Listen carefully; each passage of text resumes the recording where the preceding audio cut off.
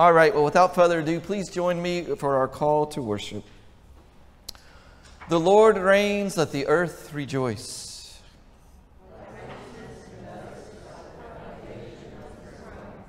The heavens declare his righteousness, and all the people see his glory.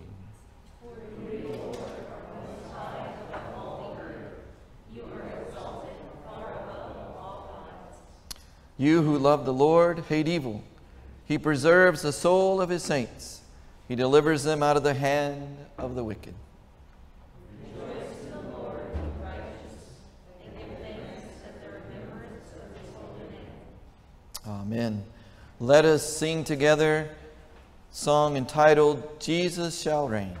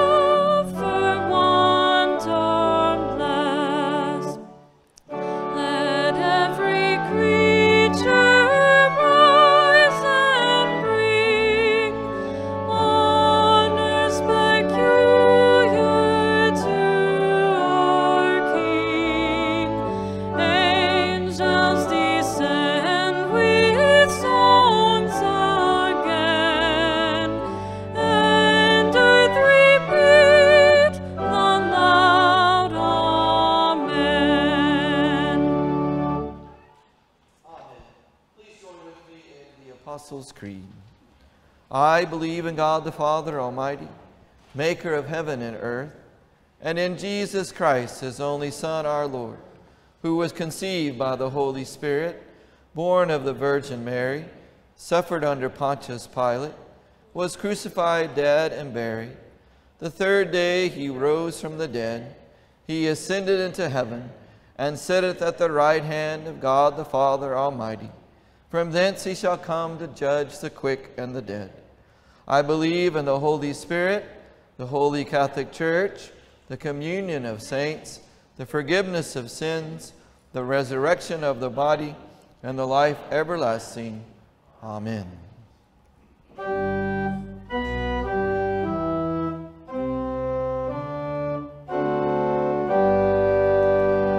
Glory be to the Father, and to the Son, and to the Holy Ghost, as it was in the beginning, is now, and ever shall be, world without end. Amen.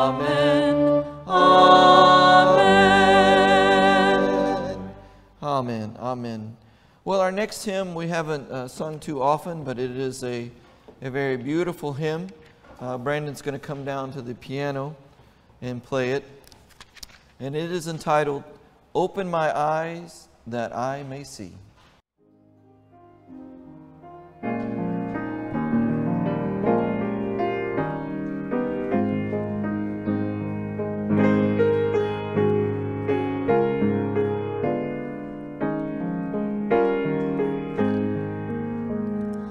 Open my eyes that I may see glimpses of truth thou hast for me. Place in my hands the wonderful key that shall unclasp and set me free. Silently now I wait for thee, ready, my God, thy will to see. Open my eyes, illumine me, Spirit divine. Open my ears that I may hear voices of truth thou sendest clear. And while the wave notes fall on my ear, everything false will disappear. Silently now I wait for thee, ready, my God, thy will to see. Open my ears, illumine me, Spirit divine. Open my mouth and let me bear gladly the warm truth everywhere. Open my heart and let me prepare love with thy children thus to share. Silently now I wait for thee, ready, my God, thy will to see. Open my heart, illumine me, Spirit divine. Amen. Amen. Please bow with me for our offertory prayer. Gracious Lord, we humbly come to you today and do again remember all the wonderful blessings you have given to us. We're reminded, O Lord, of your conversation with Nicodemus as you told him that he must be born again. And Lord, let us not forget as the church that we give in order that people may hear thy love and grace, and thou must be born again. Help us, O Lord, to do our part for your glory. Thankful to everyone that helps. In Jesus we pray. Amen. Amen. Well, we're blessed today to have Miss Candace here with us and Elizabeth. If you remember, Candace sang a beautiful specials at the Easter service, if you were there or on the video. But her and Elizabeth are doing a duet today, and it's entitled, "Let There Be Peace."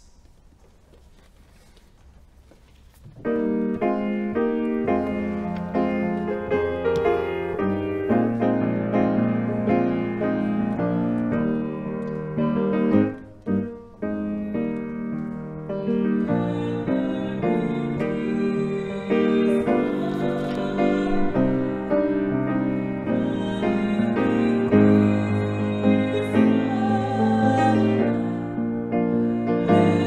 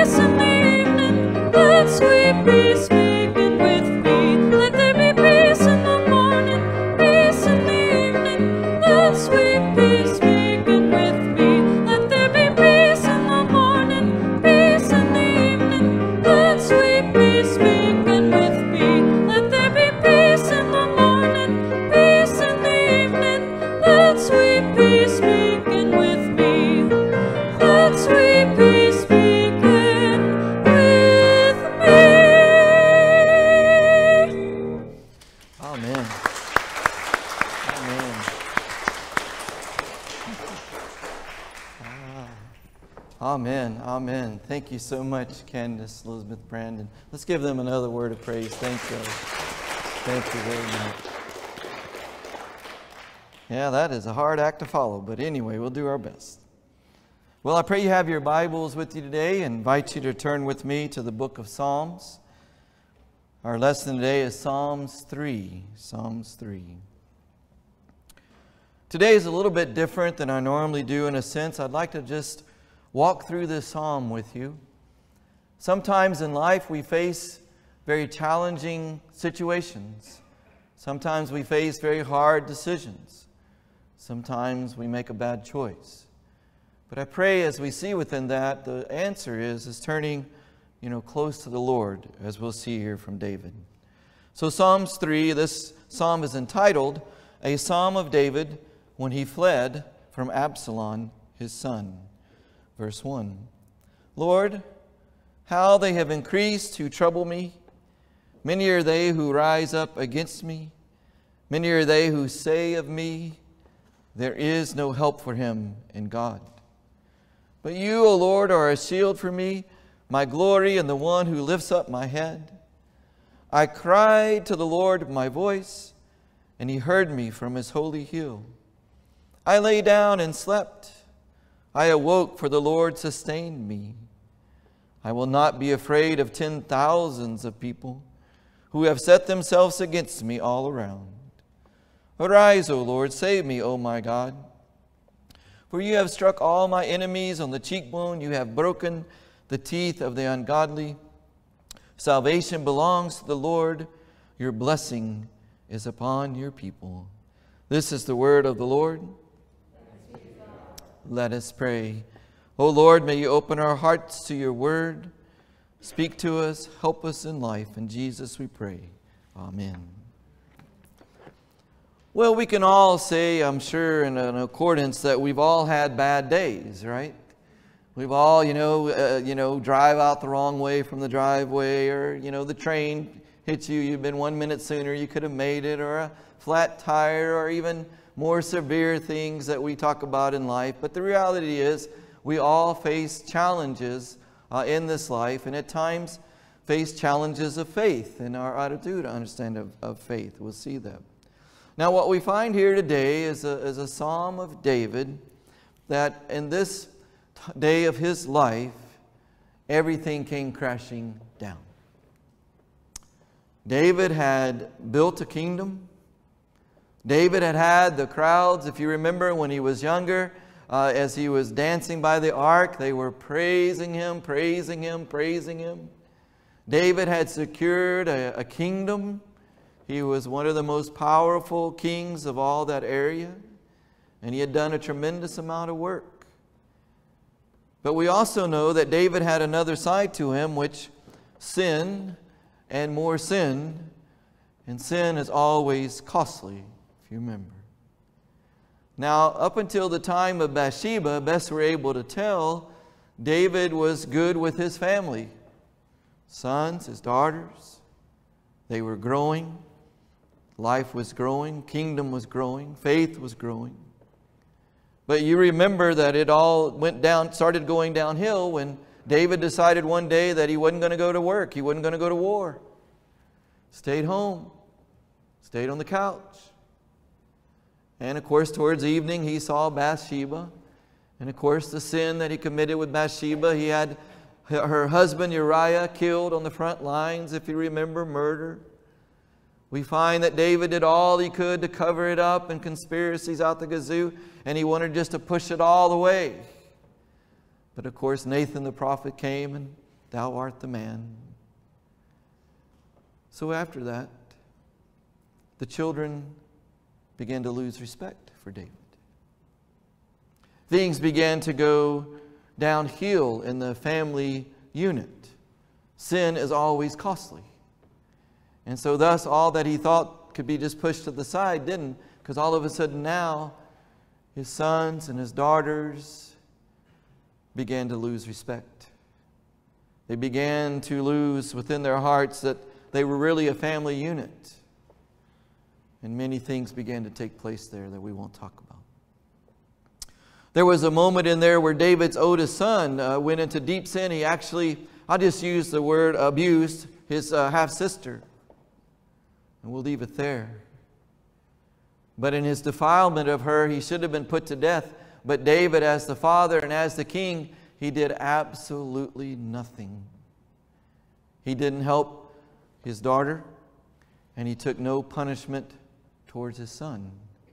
And of course, the Old Testament had already said, the law, that it was worthy of death. The oldest son should have been put to death. And Absalom began to really disrespect his father.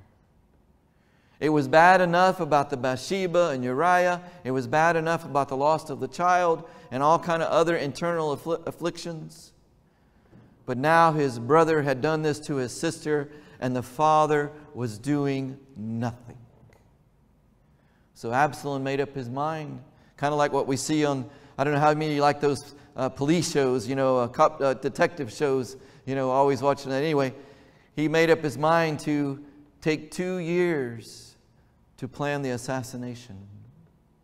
So he pretended on the out front that everything was fine. He pretended that everything was good, but the whole time he was planning and planning when he would kill his brother. And finally the moment came and the day came, and Absalom killed his brother in revenge for his sister, and he took off. Now again, here is David again that should do something, should have some sort of conversation, something. But again, David does absolutely nothing. And Absalom disappears. And then he finally comes back. And for 2 years he knocked on David's door. And David wouldn't let him in. For 2 years he tried to make it right with his father. For 2 years he tried to build a bridge again. 2 years to do the right thing again. And David did nothing again. Now the Bible says that Absalom, he was, I guess we could say he was a pretty boy. They referred to him that he was the most handsome man in all of Israel. And the Bible uses that he did not have a blemish. He did not have a blemish. I got tickled once. I had a pastor preach for me. And I won't say who, an older lady came up to me after the next Sunday. And she said, "Pastor, whenever you want to take a vacation and let him come and preach, because it'll be great because he is pleasant to the eyes." Absalom was pleasant to the eyes. People loved him. Best we can tell, he was articulate. He was a born leader. He had all the traits and attributes needed for that. And what happened was people began to desert David and they began to surround Absalom. And so after the 2 years that David would not talk to his son, would not do anything, Absalom actually went over to Hebron and declared a military coup against his own father. And that's where we pick up the story today. David and a few, he lost many. Many of the trusted ones that he had built the empire with, they deserted him and went to Absalom. His original army deserted him, went to Absalom.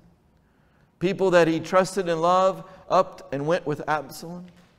Some of the priests that he used to worship with and sit under, they deserted him and went to Absalom. Not all, but some deserted him. And what we find is David had to go on the run. He had to leave the palace. The Bible says he crossed the river Jordan and hid. And thus that's where he writes this psalm. Because he needs time with God. A lot of us at time in life, maybe we're just going through life, but all of a sudden that crisis comes, that very hard part of life comes, that very difficult time period that's arisen. And what we need to do is what David did. It's time to get right with God. It's time to get right with God. And that's what he does. So he starts his psalm, and again, bear with me, just walking through it. "Lord, how they have increased who trouble me. Many are those who have risen up against me. Well, that's an amen, right? It's a military coup. I mean, they got soldiers and swords and spears and shields and, all kind of military, maybe even chariots and that at the time. Yes, David, you have your enemies are coming against you. And maybe in life at times we've had people, for whatever reason, become our enemy. And they rise up against us. And it's never nice, that never works well. But anyway, maybe. But not only did he have all these military coup that was coming, that many of those religious leaders that I just spoke about. Do you know what they were telling David? And David uses quotation marks to see it. Verse 2 says, many are they who say, and there's what they say, there is no help for him, David, in God. In other words, David was dealing with, not only had they kicked him out, not only were they deserted, but then they were going around and saying, God can't help you, David. God cannot help you. And of course, David has to think about this. But that's what the world does to us, knows it not? We'll be trying to get ourselves closer to the Lord, but maybe we go out here and somebody that's not of faith or not of the church, and forget about the church, forget about the Bible, forget the things about God. You don't need it. It's not going to help you anyway. And that's the message of the world. But thankfully, David did not listen to the message of the world. And prayerfully, we will not either. So he goes on and he has this talk with God, verse 3. But you, O Lord, are a shield for me, my glory and the one who lifts up my head. David gives praise to God. Again, he's on the run. His own son is trying to have him killed and overthrown. But he says to God, God, you're my shield. You've seen that on TV, I know. Maybe had one yourself, but round circular thing with the handle on the inside, and you hold it up and it blocks the arrows or the spears coming or swords. And David says, God, you're my shield. What? You're my protector. You haven't left me. You haven't deserted me. I'm in pain. I got a lot of pain. But Lord, you're still there. You're my shield. Secondly, he gives all the glory to the Lord. He doesn't say, now again, remember, he's a king. Remember, he has a kingdom, or he did, till he's on the run. But he doesn't want any of the glory. He was like, Lord, you're my glory. You're my glory. I am not worried about this worldly stuff and all that I've done and that. That's not any of it. Right now, you are my glory. The focus was completely to the Lord. You. And then I love the third part he said there. And Lord, you will lift up my head. How many of you ever want to just stay in bed all day long? Anybody? Everybody, amen? Just, I don't want to face the world, I don't want to go, parents, kids are like, I don't want to go to school, I don't want to do this and that. And sometimes, we don't want to. But David says, you know what? Even in my depression, even in my battle, my spiritual battle and physical battle right now, I have hope in you. You will lift my head. What a beautiful picture. So then we find that he turns to prayer. I cried to the Lord with my voice, and he heard me from his holy hill. Amen? See, when you're in that situation, brothers and sisters, when life is crashing down, where you don't think you can raise your head, you don't think you're going to make it, turn to the Lord in prayer. Go to God in prayer. Cry unto the Lord. Pray unto the Lord. And I love, what did David say? Because God will hear our prayers. God will hear our prayers. David cried to the Lord. And just think about it as a father. Lord, I failed.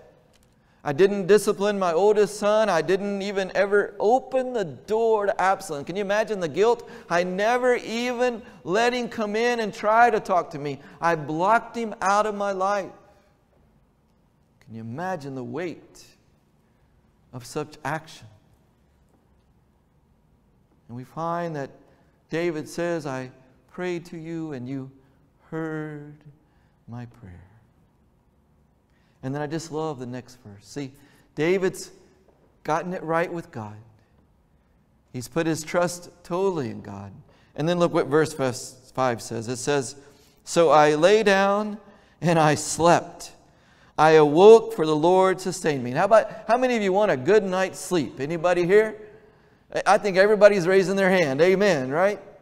When you get it right with the Lord, when you're at peace with the Lord, and I mean real peace. It's hard, but when you have peace with the Lord, you can lay down and sleep. Amen? How many of you want a nap today? Anybody with me on that? Amen, right?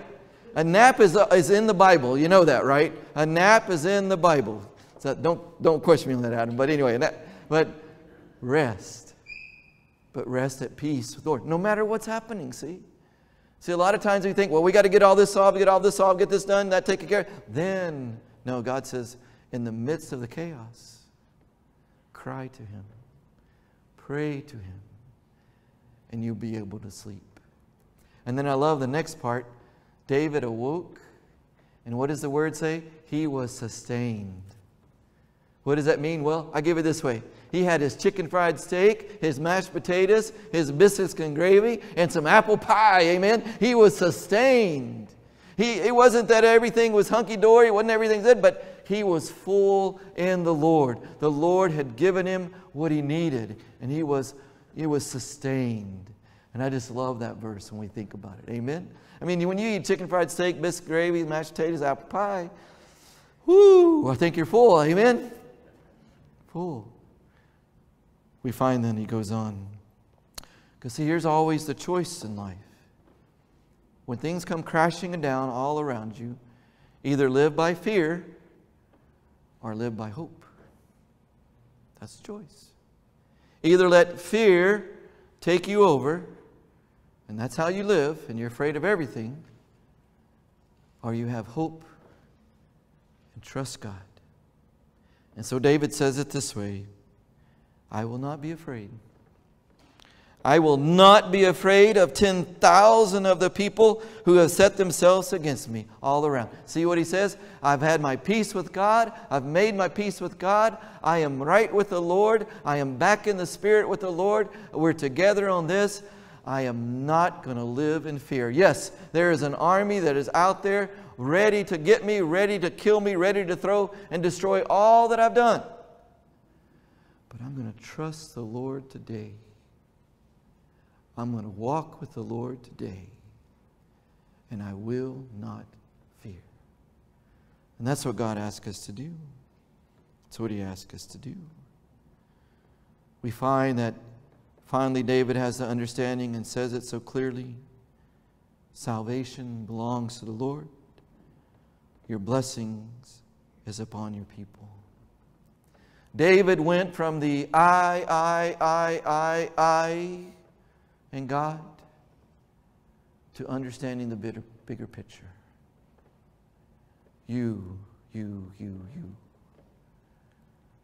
He understood that, yes, he was in a mess, but God's plan of salvation was bigger.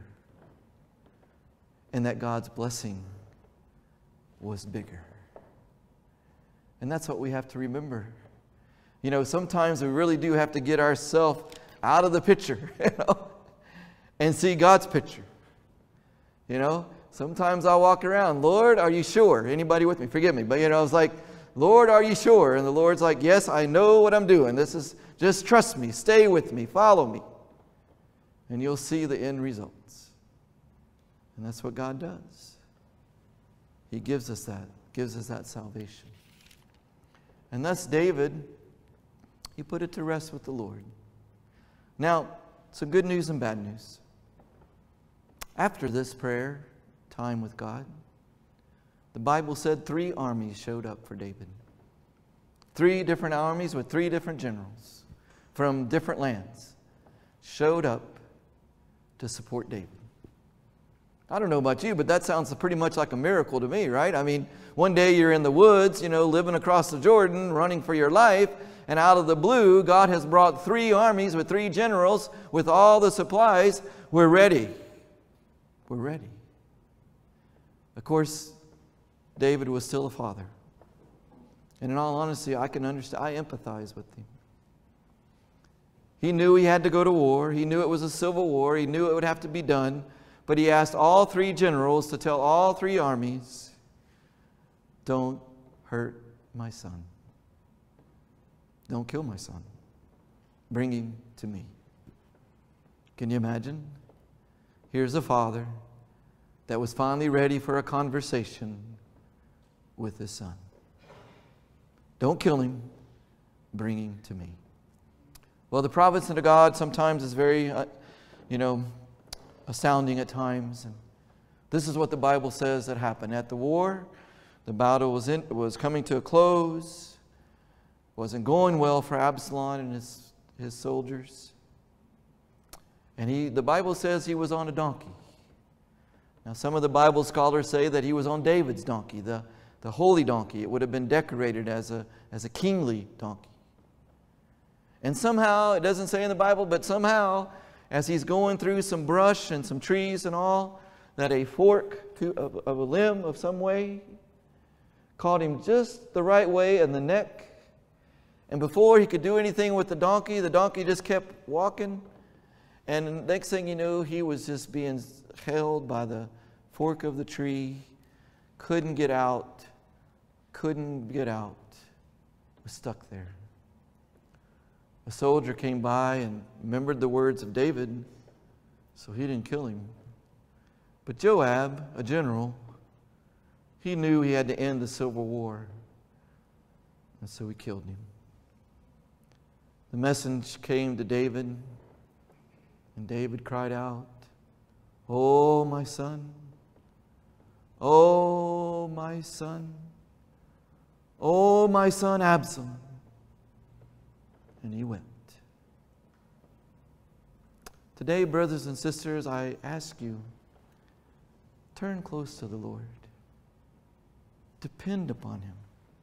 Trust upon Him. It makes things so much better.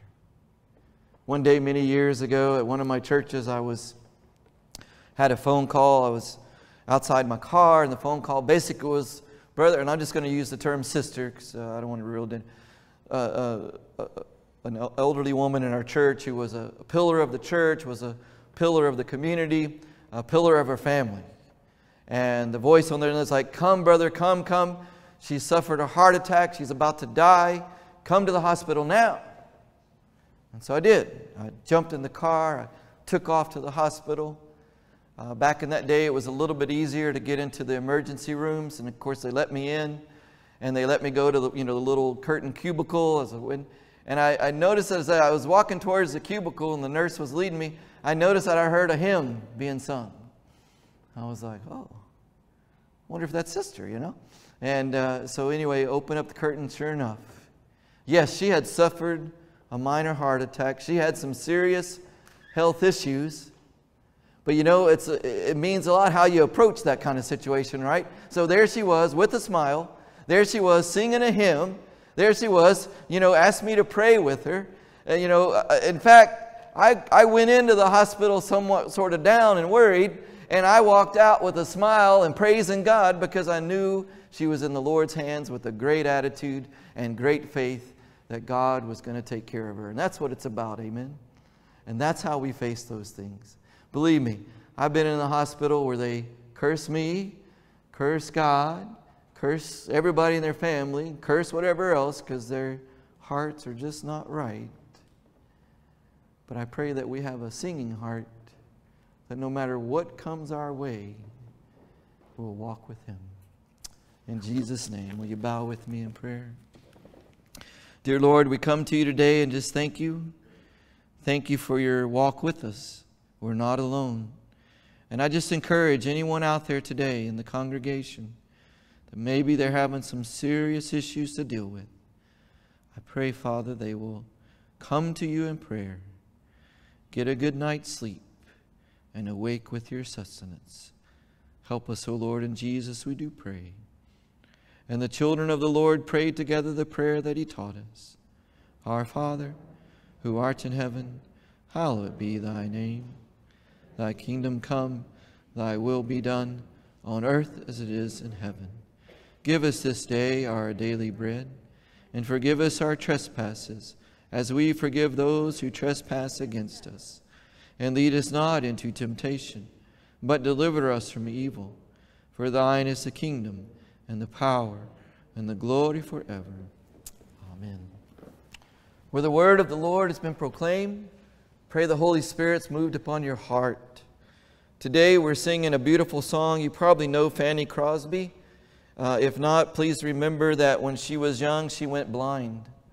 But she never stopped loving the Lord, and she wrote thousands of hymns, they say. Today we're singing one of her most famous, Blessed Assurance. Let us sing.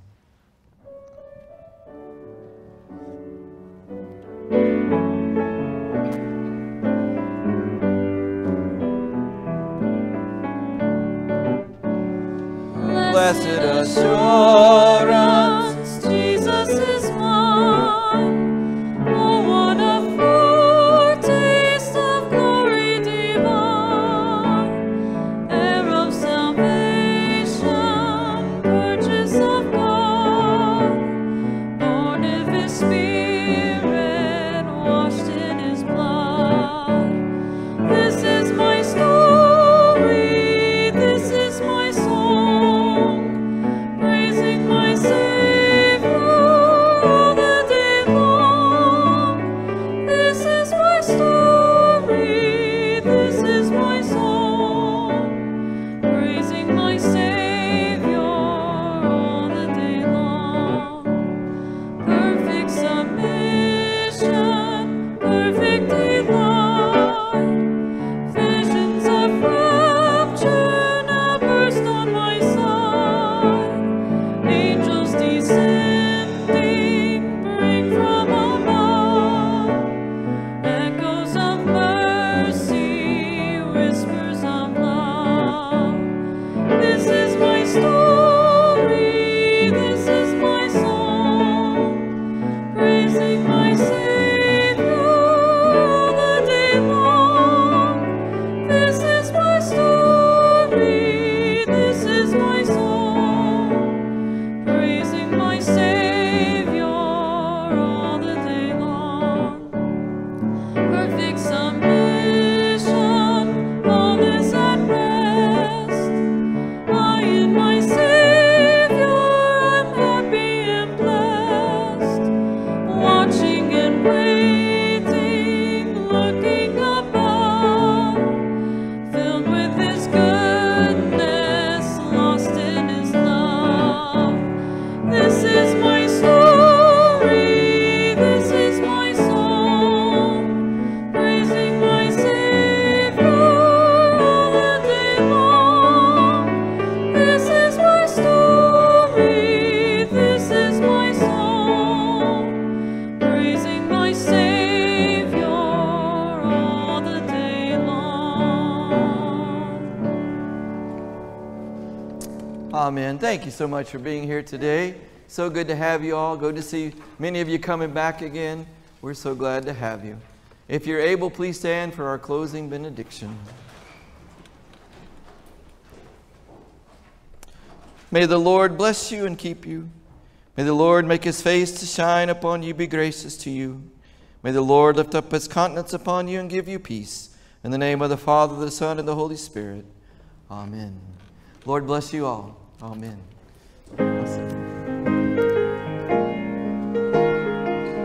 What's going on, Adam, my man? You good?